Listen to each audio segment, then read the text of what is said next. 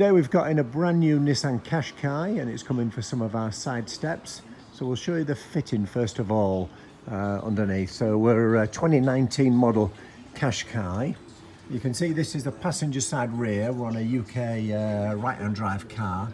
So there's an insert that goes in the chassis here. It just pops in this hole here. The thread comes out of here and we just fasten this rear bracket up here. Very straightforward. Again, you take out one of these rubber bungs in the sill here. There's just a simple nut and bolt that fastens in there. You can just see there. So very straightforward. So that's the rear bracket, and it's pretty much the same actually for all 4 brackets here. The bracket attaches to the side step there, as you can see. Again, pop out one of these rubber bungs in the sill there. Nut and bolt straight through. We've got this that goes on the underside of the monocoque here. Again, this is a full non-drill application.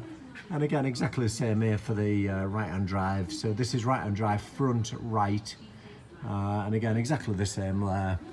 And same for the rear. So we'll get it off the ramp and we'll just do a quick walk around video showing you it once it's off the ramp.